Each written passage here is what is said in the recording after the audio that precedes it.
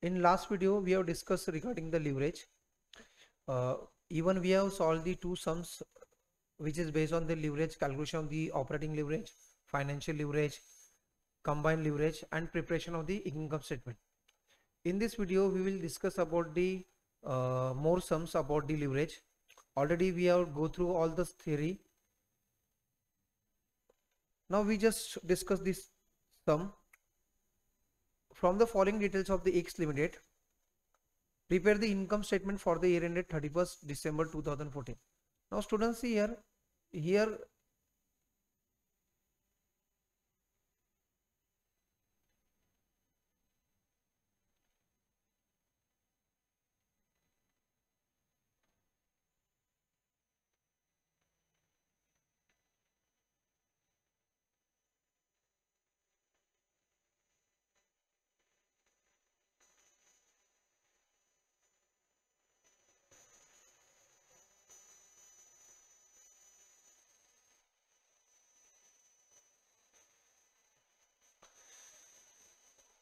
from the following details of the X Limited, prepare the income statement for the year ended 31st December 2014.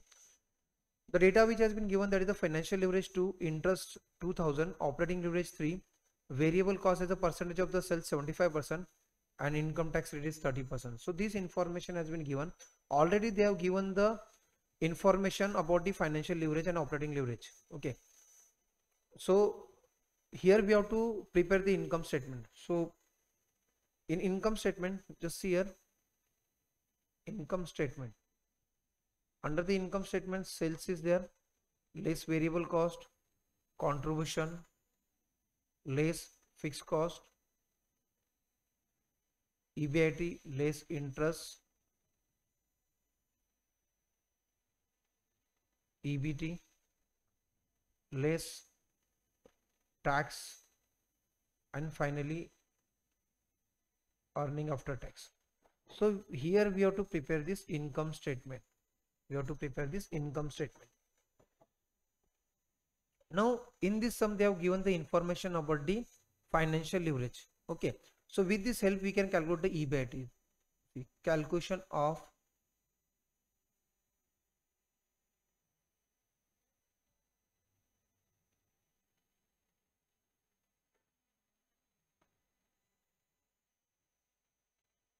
EBIT.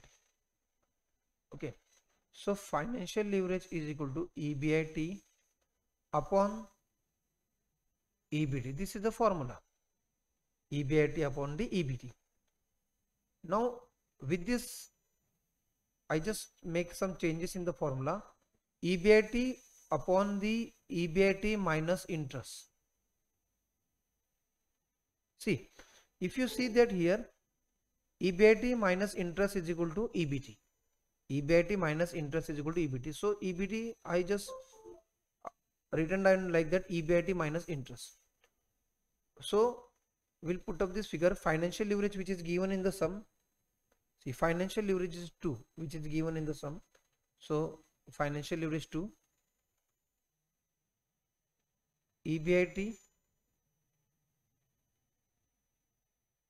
EBIT minus interest is given in the sum. See, interest is the 2000. So interest is 2000 is there. Now we just simplify that. 2 into EBIT minus 2000 is equal to EBIT. Correct?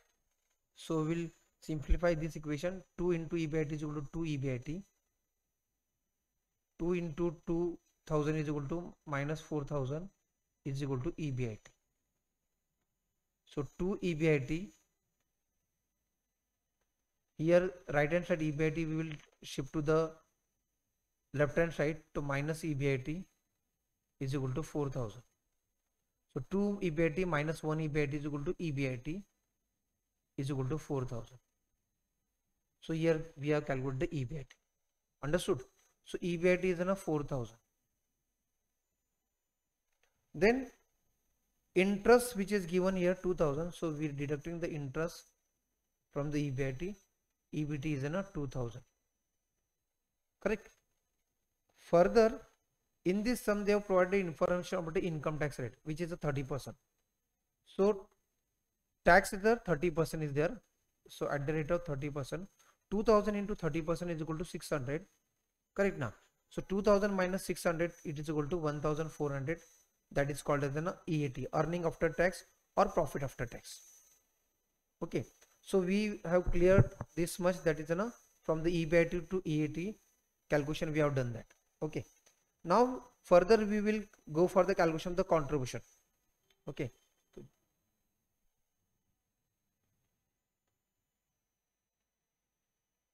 Then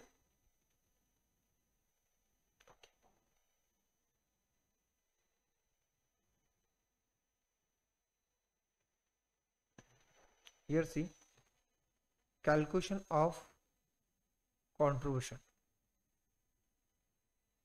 Okay, calculation of the contribution, that we have to see that. So the formula of the operating leverage is equal to contribution upon EBIT. Now in this sum they have given the information about the operating leverage, that is a 3. So we just put up that 3 as an operating leverage. Contribution is missing. EBIT we have calculated earlier, that is 4000. See, so EBIT we have calculated 4000. So here contribution is equal to 4000 into 3, so that is a 12,000. So this is the contribution. Understood? Again I am repeating, calculation of the contribution. So operating leverage is equal to contribution upon EBIT. Operating leverage which is given in the sum, that is a 3. Contribution is missing. EBIT we have calculated, that is 4000. So 4000 multiplied by 3 is equal to 12,000, that is a contribution. Okay, so here we got the contribution. Now with this help we are having the figure, that is the contribution and the EBIT.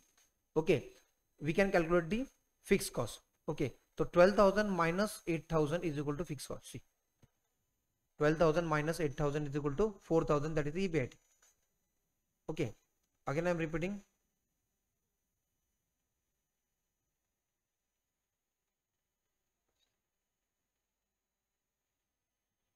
see, 12,000 contribution was there, EBIT is 4,000 is there. Okay, so I just here contribution is equal to fixed cost minus EBIT. Okay, so contribution 12,000, fixed cost is missing, EBIT which is 4,000. Okay, so therefore 12,000 is minus 4,000. Okay,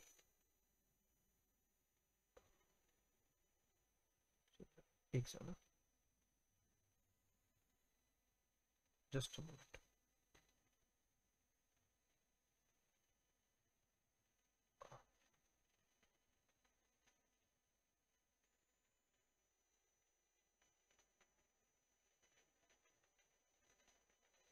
See, EBIT is equal to contribution minus fixed cost.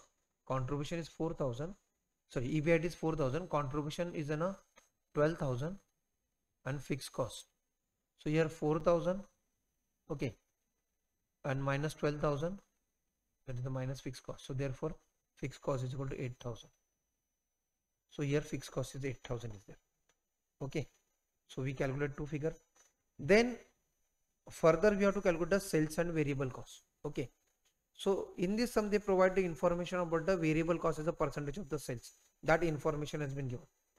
So here variable cost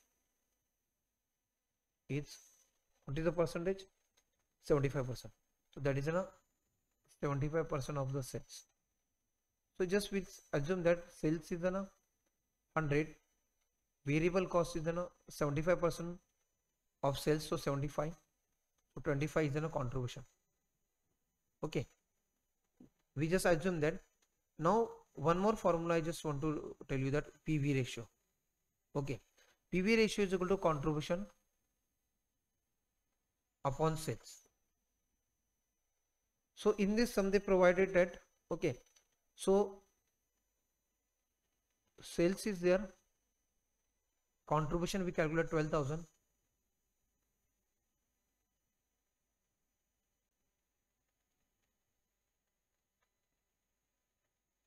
Okay, and PV ratio which is gonna come here, ठीक है ना.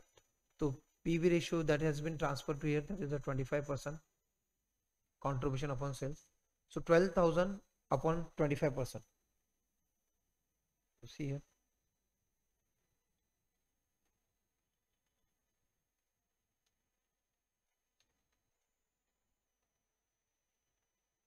48,000. So 48,000 is there. That is enough sales. So here sales is enough 48,000.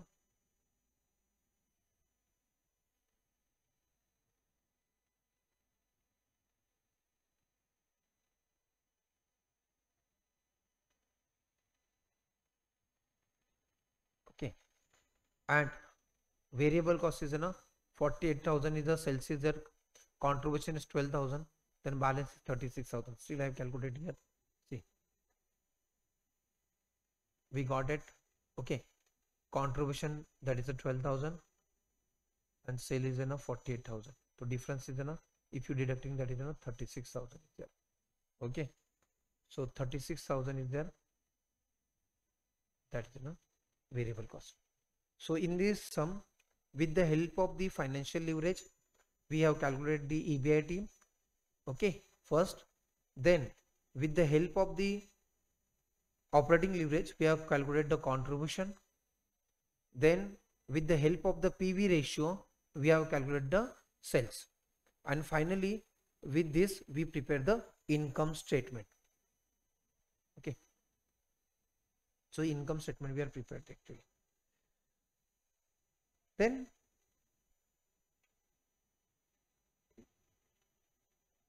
we'll solve the another sum. The capital structure of the JPCL Limited is as follows. Equity share capital of 10 each, 8 lakh. 8% preference share capital of 10 each, 625. 10% debenture is 4 lakh. Additional information is given. Profit after tax 30%. Operating expenses including depreciation rupees 90,000. Equity share dividend paid 15% and market price per equity share is 20. You are required to calculate the operating and financial leverage. Then they cover the preference and equity share dividend and the earning yield and price earning ratio. Okay. So here we will calculate first the operating and financial leverage. So before that just we will calculate the dividends. Okay. We will calculate the dividend in accordance with that. Okay. So here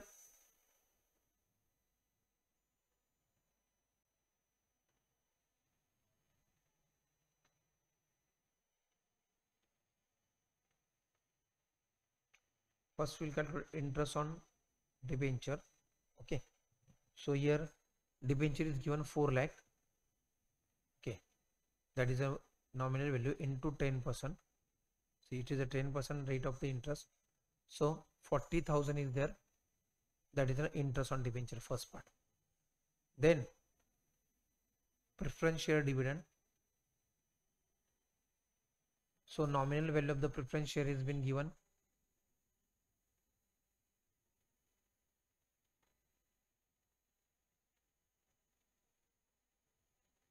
Okay.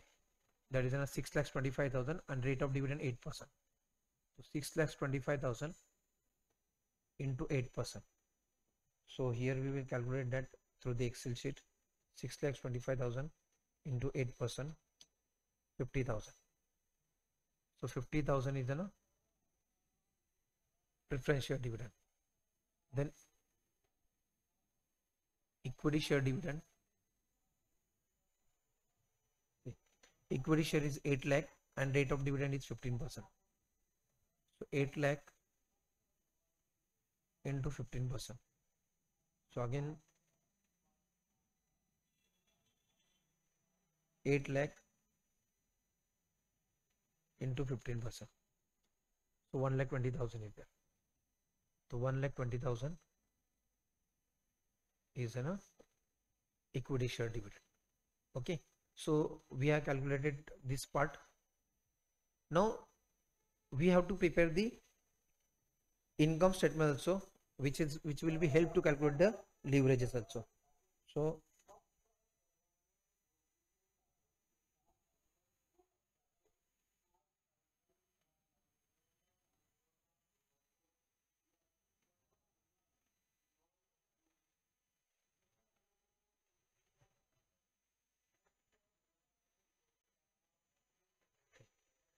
Here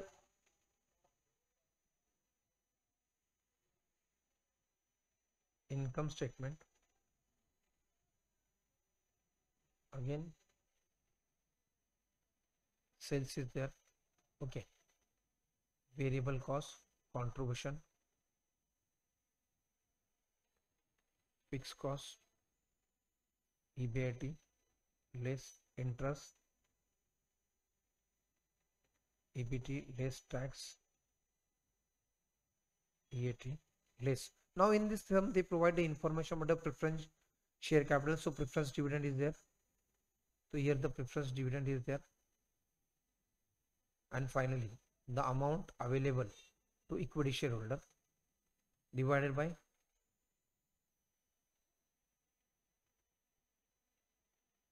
number of equity shares,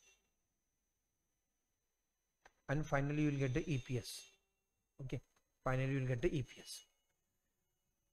Now in this sum they provide the information about the profit after tax, 1,82,000. So profit after tax is, that is in a PAT, or it's called as an EAT, 1,82,000.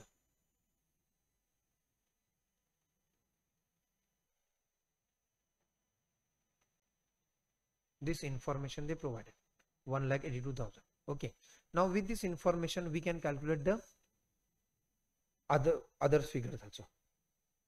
See, now I'm just calculating here that, say EBT is there 100 and tax is there, tax percentage has been given in the sum, that is the 30%. See here, 30%. So tax is the 30% which is given. So 30% is there. So 100 into 30% is equal to 30. So EBT minus tax is equal to EAT or PAT, that is a 70. Okay. Now PAT is given in the sum, that is a 1,82,000. So I just consider here PAT is a 1,82,000. So we can calculate the EBT through the cross multiplication. So here we can calculate the EBT is equal to 1,82,000 into 100 upon 70. So 1,82,000. Okay. So 1,82,000 into 70 by 100.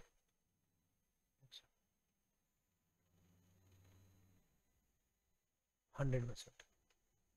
1,82,000 into 100 by 70. So 2,60,000 is there. Okay. So 2,60,000 you got it here. So 2,60,000 is an EBT. Understood? Again I am explaining that in this sum they provide the information about the EAT or PAT. Now I'm just here prepare a statement that EBT minus tax is equal to EAT or PAT. I just mentioned the PAT also. Okay. So EBT is 100 and tax is 30% to 30. So PAT is a 70. Now PAT is a 70%, that is equal to 1,82,000 which is given in the problem. So with this help we calculate the EBT, that is a 2,60,000. So we got the 2,60,000 is an EBT. Now we will cross multiply that, verify that. Tax is at the rate of 30%. So 2,60,000. See, 2,60,000 into 30%. Okay.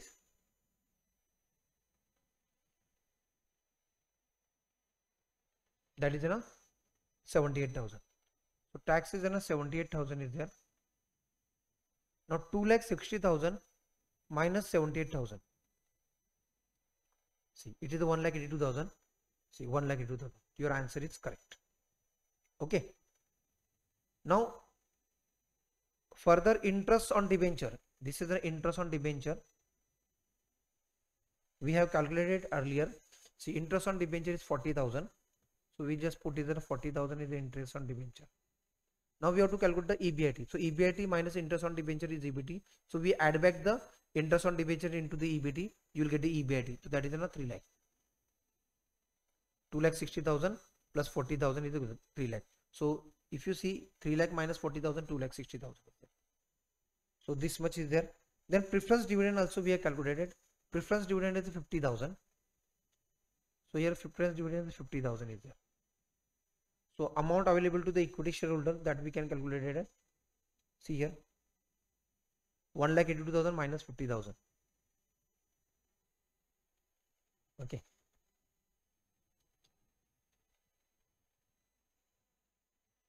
That is the 1,32,000.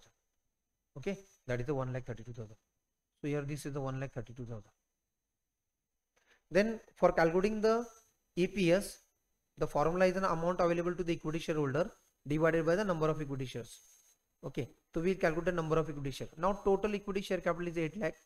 The share price is then 10 rupees each. So number of shares is there. See, number of equity shares is equal to 8 lakh divided by 10. So that is the 80,000. So here 80,000 is there. Okay. So amount available to equity shareholder divided by number of equity shares. So here, see, EPS is equal to amount available to equity shareholder divided by number of equity shares. So amount available 1,32,000. Okay. Divided by number of equity shares, that is an 80,000 which has been calculated. Okay. So 1,32,000 and 80,000. So 1.65. 1.65. Okay. Then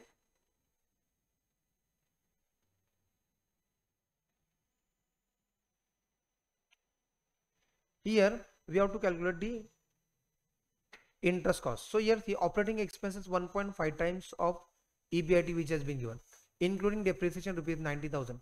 So here, as far as concerned with the fixed cost, they have not provided detailed information about the operating expenses. So therefore only one head is given, depreciation, and depreciation is fixed cost. So we'll assume that only one fixed cost is there.